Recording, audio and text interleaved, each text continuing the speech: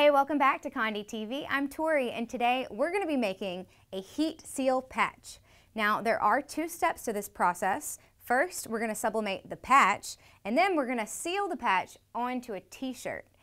Now, these come in a lot of exciting styles. I'll be working with a circle style today, and since there are a couple of additional steps, I'll walk you through it so you know it's easy. Let's get started.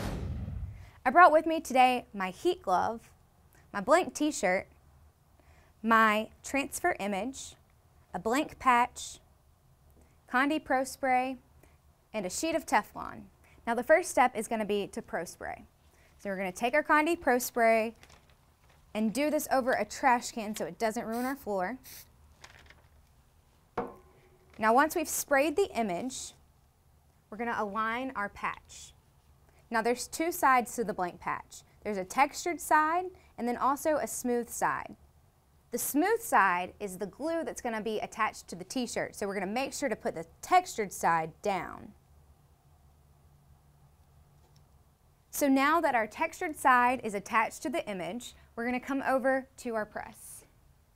And before we do anything, we have to put the piece of Teflon on our press to protect it, because we don't want anything to ruin our press. Now we're going to put our image face down, and we're going to press. Make sure to check out Conde.com for all the latest instructions.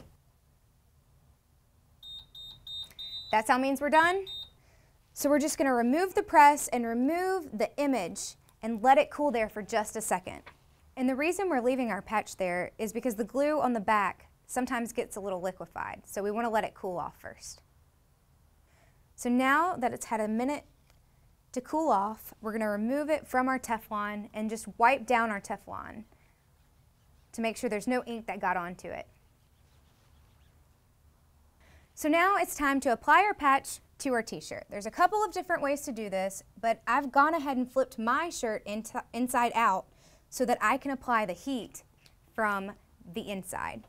Once you've got all of the wrinkles smoothed out, notice the position of your patch. Make sure the top and the bottom are in the correct place, and apply the sticky glue side to the other side of the shirt. So now you've sandwiched it in between the two pieces of fabric. And once you positioned it correctly, you press. Again, check out Conde.com for all of the latest instructions.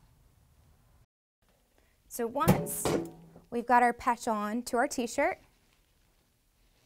we're going to go ahead and take it out and take a look. And you can see that it was applied nicely.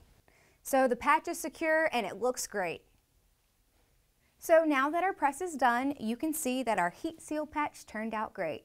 Hopefully my two steps didn't throw you off, because as you can see, it's quite easy.